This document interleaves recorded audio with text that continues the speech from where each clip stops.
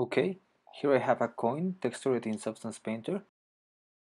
So let's now export these textures to Unreal Engine. Go to File, Export Textures. In Output Template, select Unreal Engine, Packed, choose your folder, and select your texture resolution and export. Okay, let's now go to Unreal Engine. Let's create a folder, rename it to Substance, open it. Now create a new material, change the name to MAS material substance underscore base. Let's create a new folder, change the name to texture1, open it, right click, import, and select the occlusion, normal, and base color. Let's open the base color.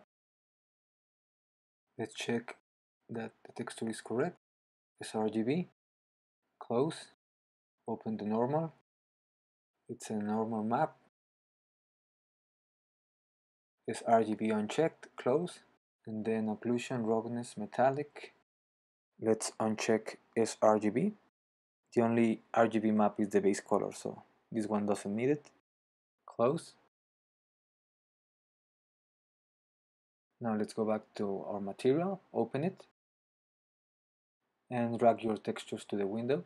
Now connect the base color to the base color, the normal to the normal, and the final one, red channel goes to ambient occlusion, the green channel goes to roughness,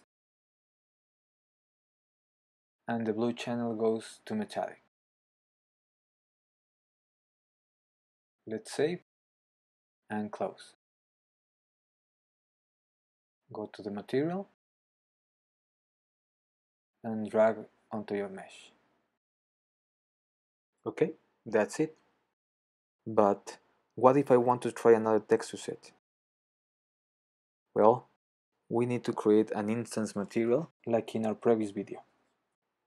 So let's open our material, go to the base color, right click, convert to parameter. Change the name to base color. Let's do the same with the normal map. Change the name to normal. Now with the occlusion map, convert to parameter. Change the name to ORM, meaning occlusion roughness metallic. Save and close.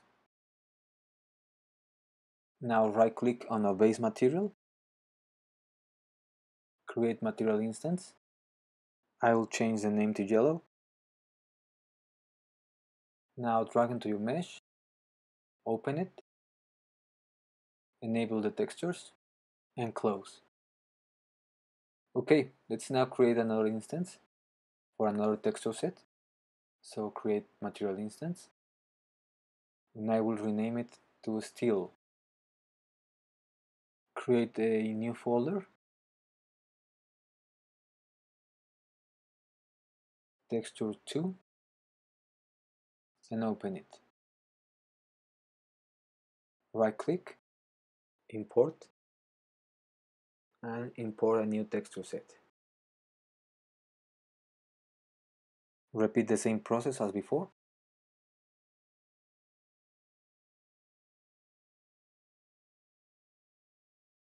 Now go to the material instance, open it, enable all the textures, go to your new textures, and drag one by one to each slot.